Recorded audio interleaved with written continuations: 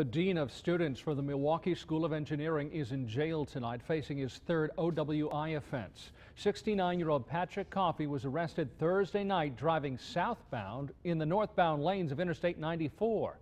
Sheriff's officials say Coffey had a blood alcohol level more than twice the legal limit for driving. He also has 2 prior OWI convictions from 2001 and 2011.